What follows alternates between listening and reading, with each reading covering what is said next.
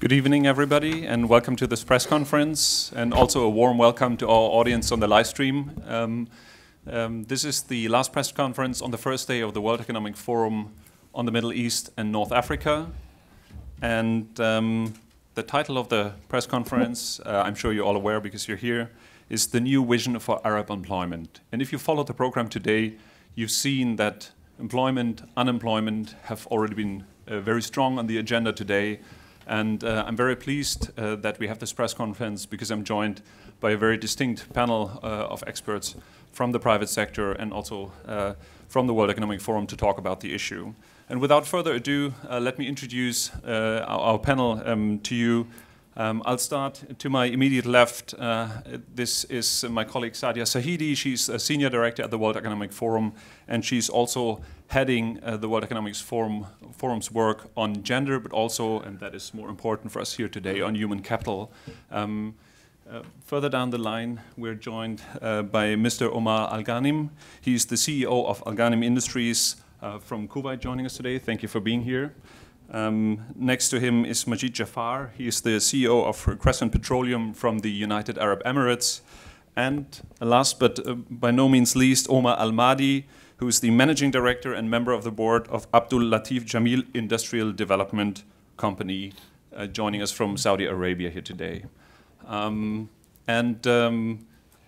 I'll keep my role to a minimum and hand over to you, Sadia.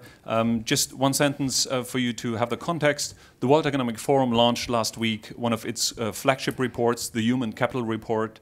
And in this report, we showed that despite significant investment, the labor market and the skill sets here, especially here in the region in the Middle East, are not what the labor market needs. But in more detail, Sadia, please, over to you. Okay, thank you very much. Let me give just a little bit of context to what the forum is doing in this space. The forum has committed significant time and energy for some time to come to 10 global challenges that we're going to make a long-term effort around. One of those is the topic of employment skills and human capital. And there we're trying to do two sets of things. One is analysis that gives us a sense of where we are today, where we might be headed in the future, and what can be done about it. And the second set of things is applications of that analysis through regional projects as well as industry projects. And one of those regional projects is what you will hear about later today, the New Vision for Arab Employment. On the analysis, the Human Capital Index is a tool for understanding how countries are developing and deploying their human capital. You won't be surprised to learn that, given the issues in the region, that only 2 countries actually make it into the top half of the rankings of 124 countries. That's the UAE and Qatar at 54 and 56. Jordan and Egypt at 76 and 84 actually do better than very high-income countries like Saudi Arabia and Kuwait that are at 85 and 93. And then we've got Morocco, Tunisia, Algeria, Mauritania, all really much further down, between 95 and 124. So the last ranking country is also from the region. What the index tells us overall, and it's trying to divide up various sections of the demography of each of these countries by age group. So in the under 15 group, there are obviously a lot of investments being made, but the major issue is quality, what is actually being taught. In the 15 to 24-year age group, that's where you start seeing some real divergence happening. That's where, even in the countries with the biggest rates of people going to university, so for example, 57% tertiary enrollment right now in Saudi Arabia, that still means about 40% of your young people are not going to university. This is still much, much lower than than Europe or the United States, for example. And so much work still to be done just simply to make sure that people are making it into university.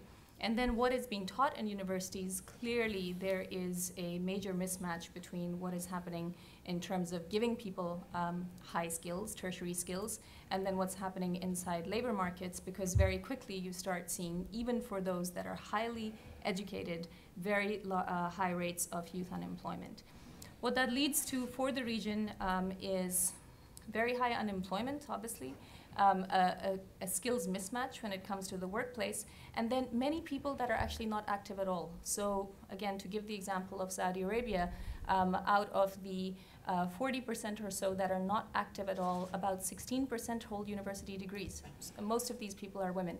But basically, even where there is talent that has been invested in, they're not actually choosing to be active in the labor force. So those three sets of issues are actually happening around the world. The rising unemployment, the changing nature of the workplace, and the growing skills mismatch. In particular, for this region, that leads to this paradox where, on the one hand, yes, people are not finding the jobs that they need, but on the other hand, business leaders are saying they're not finding the talent that they need. And a little bit more on that before I hand it over. What does the future of jobs look like in the MENA region? So another study that we're conducting, and I'll tell you just a little bit about the preliminary results of that, what we find from the heads of strategy and the heads of HR that have been responding to our surveys from this region in particular, technology will obviously cause some of the biggest disruptions to business models, but the overall outlook for employment is incredibly positive.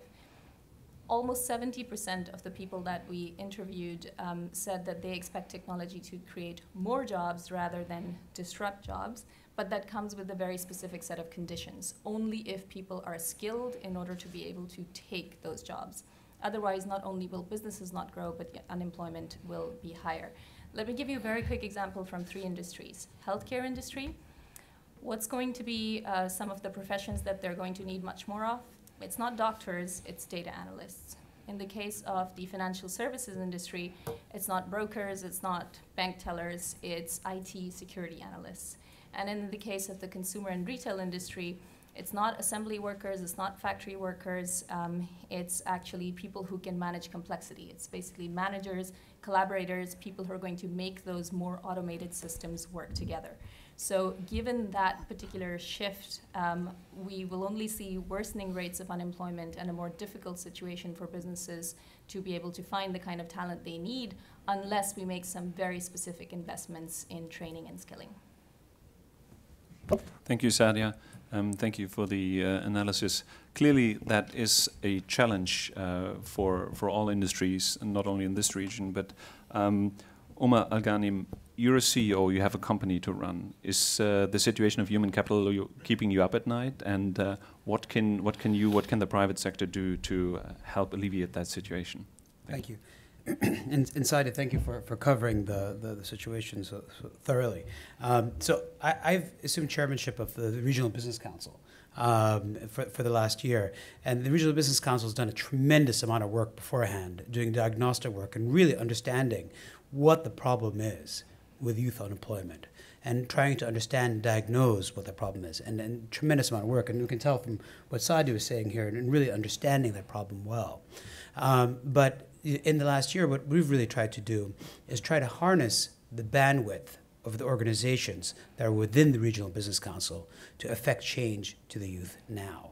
So what can the organizations that are part of the Regional Business Council do to really take the lives of young people, affect that, and change it now? So we came up with a commitment that the companies would make, which is to affect 100,000 youth by the time we get to Davos later on, early next year.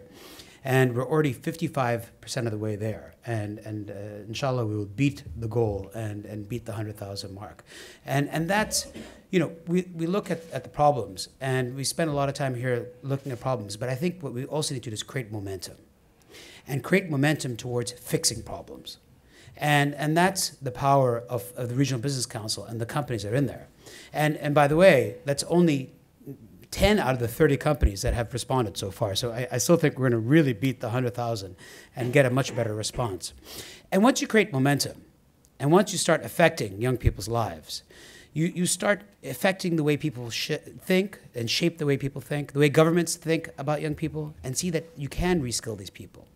You can have them get engaged into the private sector. You can have them look at life differently. And when that happens, and when you create that positive momentum, that's how you can start changing societies and start changing the future of the way of the society that we live in. And after all, where we do business is the neighborhood that we're in. And so it's our responsibility as a private sector to do this. So it's something that I'm very excited about, and I'm very excited about all the support of all the groups that are sitting here, and it's really their support that's made this possible. It's a tremendous effort, and I think a real call to action from the forum, and it's exciting. I'll talk a little bit about what my company is doing, Alghanim Industries. We've committed to take on 4,000 youth, part of them through Injaz, which is a youth entrepreneurship program, where we send two volunteers into schools and help these young people start up their own companies, their own ideas. And that culminates in a country competition and then a regional competition. And then the other part is helping people get their MBAs. Thank you. Thank you very much. I think that was a very powerful call for action indeed. Mr. Jafar, obviously you have joined that effort already, so you don't need convincing. But share with us why did you think this is why did you join this initiative? What's your perspective? Thank you. Thank you. So, as Omar described, the Regional Business Council has as members, the corporate members from the Middle East, North Africa region and the World Economic Forum. The number one risk identified for our region by the forum's global risk survey is youth unemployment. Aside from the analytical and policy work and the issues which get discussed at the summit today and tomorrow and other summits, including the annual meeting in Davos, there was the desire, as Omar expressed it, for us to be doing something bottom up, to really be affecting young people now. And it's critical for our issue. My own industry, the oil and gas industry, it makes up a very large part of the economy in the region, but actually a very small part of the workforce. And that's even smaller today than it was 30 years ago. You don't need, 30 years ago you might have needed 50 people to run an oil installation. Now you can do it with 5 people and some software. So the impact of technology, as was mentioned, it can be an opportunity, but it can also be a threat. So reskilling or upskilling the workforce, developing employment skills, not just the education skills which are provided for by the Ministry of Education curricula, but really what the private sector needs is critical. And it's an area where the members of the community of the council, the Regional Business Council, can really add value because they know the skills that they need in the marketplace. So I think it can very much complement. So in the 3 key areas that the different initiatives looked at and tried to tackle, 1 or 2 or even all 3, is developing employment skills, fostering entrepreneurship, and connecting talent to markets. And some of the companies will do the projects in-house, and many will partner with organizations. Omar mentioned Injaz.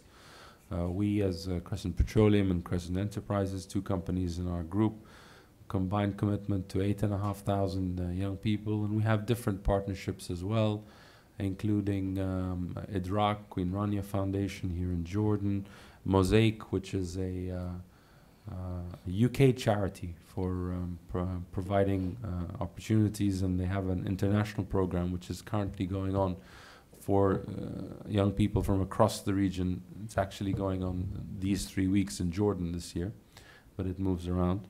So private sector companies partnering with non-profit entities and global institutions is very much part of the approach. Thank you very much. Omar Al-Madhi, share your perspective with us, why this is an important initiative, and especially what is the Saudi Arabian perspective here. Thank you. Thank you. So I'm here representing my colleagues in ALJ Community Initiatives, which was founded back in 2003 as our platform for giving back to society and to our communities. From the earliest days of founding ALJ Community Initiatives, or ALJCI, we've been attempting to be pioneers and in active and positive social change and contributions within our local community in Saudi Arabia, but across the border of Saudi as well. And we give back through 5 main platforms or pillars which we've identified, one of them being the job creation pillar through Bab Rizq Jameel, the arts and culture pillar through Art Jameel, global poverty alleviation through multiple partnerships, education and training, or what we call education Jameel, and last but not least, social Jameel, which is health and social. We firmly believe in the need to both create employment, to place people, young people in jobs, and also to finance SMEs and the youth's ability to enter into the job market. And along those lines, since 2003, we've trained more than 30,000 people. We've done that through cooperations with technical and vocational institutes, which we've either established or partnered in establishing, including the Saudi-Japanese High Institute for Automotive, the Electronics Institute, the Nafisa Shams Academy for Arts and Crafts, and the Saudi Health Institutes. On job placement, we've placed more than 140,000 people in Saudi Arabia and across the region, 41% of whom are women. The types of jobs we've placed in are in customer service, sales, management, IT, retail, automotive, and engineering jobs. And in 2003, we established also the financing arm to support in self-employment. We provide interest-free loans up to $100,000. And we've supported more than 30,000 entrepreneurs using that. We've also entered into microfinance and microloans for females, especially who would like to work from home, so enabling at-home employment for females. And more than 200,000 females have benefited from that. So all in all, in the past 10 years or since 2003, we've participated and helped in the creation of more than 590,000 jobs. And we firmly believe in this cause. We're firmly committed to continue growing with the years and in partnership with WAF.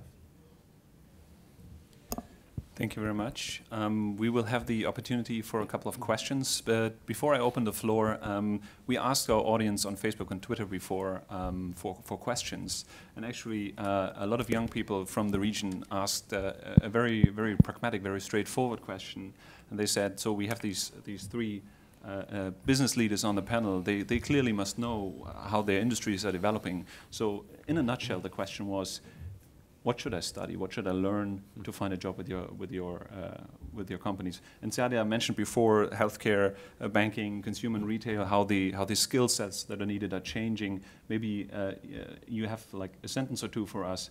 What would you recommend to the young people in the region? What should they take up? I know there's no one answer, but maybe you can give us some insights there. Thank you. Well, you know, I think the skills that are missing so far as an education side is getting access to schools that can really teach people the critical thinking that's required within business. And but that you're asking the question from a perspective of a young person, and so that's what makes it difficult. Do they have access to that type of school? And so I think for me it's less about the subject matter, and it's more about learning how to think. And the process of thinking, and that's what I look for with people that I try to employ. If you go to Silicon Valley and you go to other areas that are very innovative, it's less about the degrees that they have and more about the way that they think and the way that they look at problems. And that's typically what I try to look for. So I'm less concerned whether somebody's an engineer or a marketeer, but it's really how they think. Thank you very much. Yeah, I would say first and foremost, English skills. As much as we want to protect our heritage and our language, and we must, but for global employability, and even if that's local, it's a globalized economy. Skills in English are very important. I would say technical skills. You don't have to go and study computer science. That's a great one if you can. But certainly having those skills are important. Obviously sciences and engineering and technical degrees are always in demand, and going forward that will continue to be the case. And the other piece of advice I would give is try and get some work experience while you're studying. Everybody complains in this region, everyone goes and gets a good degree and then they can't get a job without experience. Everyone says, you know, you have to get experience. Well, how do I get experience when you don't give me my first job?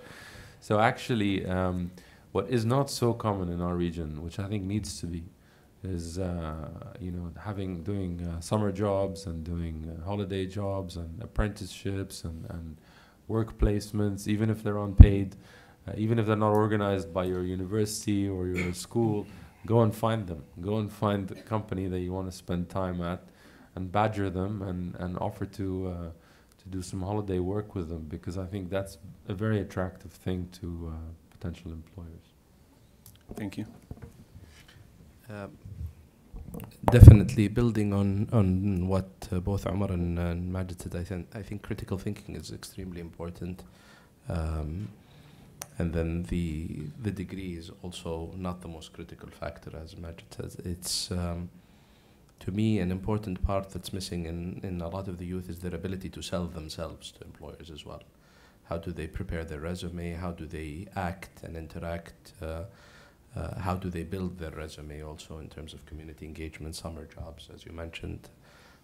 So that's a very critical skill that a lot of the youth don't really pay a lot of attention to. So ultimately, how do you present yourself? How do you sell yourself?